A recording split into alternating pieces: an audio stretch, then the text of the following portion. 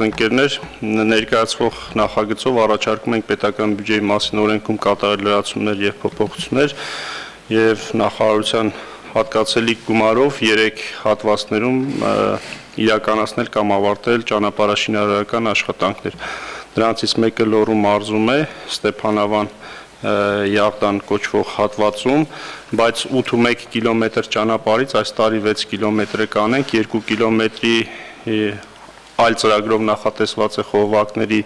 փոխելու գործընթաց, այդ հատվածը կթողնենք խողովակները կփոխեն այլ ծրագրով, հաջորդ տարի կասֆալտապատենք, հիմա 6 կիլոմետրի համար ենք ուզում գումար հատկացնել, մյուսը Սիսիան դաստակերտ հատվածն է եւ երրորդը Տաթեւ-Աղվանի հայտնի ճանապարհահատվածի մի կտորը 17.5 կիլոմետր է, առաջ եկած թերությունները վերացվեցին եւ հիմա այդտեղ վերին շերտն է տեղադրվում եւ այդ վերին շերտի տեղադրման համար գումարը պետք հատկացնել, այս նախագծով առաջարկում ենք այդ գումարը հատկացնել, ընդհանուր առմամբ նախագծով 2 միլիարդ 734 միլիոն դրամ է նախատեսված, որից 2 միլիարդ 689 շինարարության համար է, 25 միլիոնը տեխնիկական հսկողության, 19 միլիոնը հեղինակային հսկողության։ Խնդրում եմ հաստատել։ Շատ լավ, շնորհակալ եմ պարոն Սանոսյան, նախ անդրադառնանք Տաթեւ-Աղվանի հատվածին, որովհետև կառավարության նախորդ նիստերում առիթ ունեցել ենք խոսելու, դուք հիշում եք, որ նախորդ տարվա վերջին այդ ճանապարհը մի փոքր ֆորս մաժորային իրավիճակում շահգործման հանձնվեց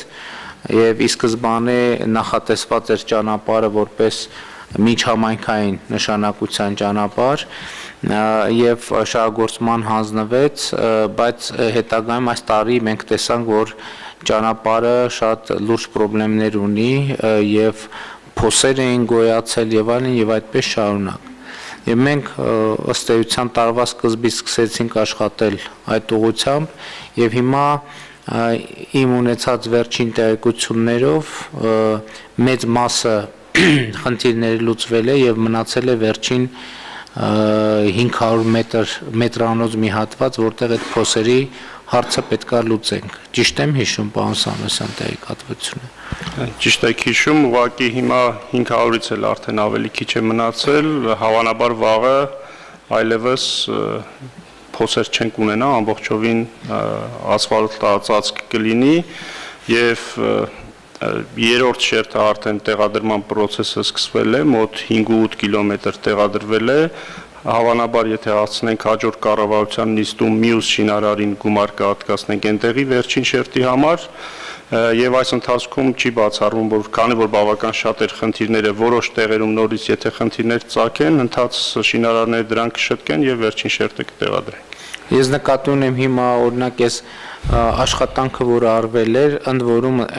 հիմնային էին աշխատանք խնդիրների հիմնականում, որտեղ հիմքը թույլ էր, քանդում էին եւ հիմք ամրացնում էին քարի շերտով եւ այլն, այդ ինժեներական լուծումներով, բայց հիմա մենք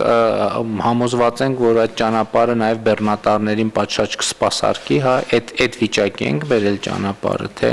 էլի դեռ ինչ որ կասկածներ ունենք։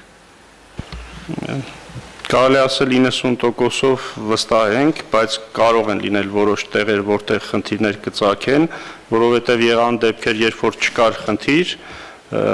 հարևան հատվածը քանդում փոխում էին, մի այլ տեղ ինչ որ խնդիր էր բացվում, այդպես փոխել են, այսինքն արդեն հավանականությունը քիչ է, որոշ տեղեր կարող է լինեն, բայց տոկոսային առումով շատ քիչ եւ ենթադրում ենք երրորդ շերտի տեղադրումը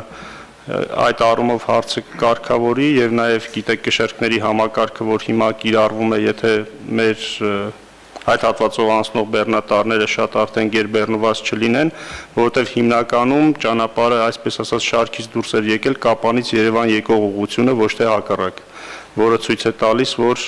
նաեւ բացի եղած տարբեր խնդիրներից այդտեղ կարևոր մեղքի բաժին ունեն նաեւ ծանրավ բեռնված մեքենաներ։ Հիմա մենք այդ հատվածում ինչքան հասկացա, արդեն կշերք ենք, մշտապես գործող կշերք ենք տեղադրել արդեն, այո։ Սիսիանում, այո, որը այդ ճանապարհով անցնելիս միևնույն է այդ կշերքով պետքա եւ գնացողները եւ եկողները պետքա կշռվեն, հա։ Գործընկերները կօգնեն, եկող մեքենաները բոլորը կշռվում են։ Գնացողները չեն կշռում, ինչ տարբերություն մեզ համար գնում է, թե գալիս է քաշ չի։ Հա։ Չլսեցի հարցը պարոն վարչապետները ուղղակի։ Հիմա համ գնացողներն են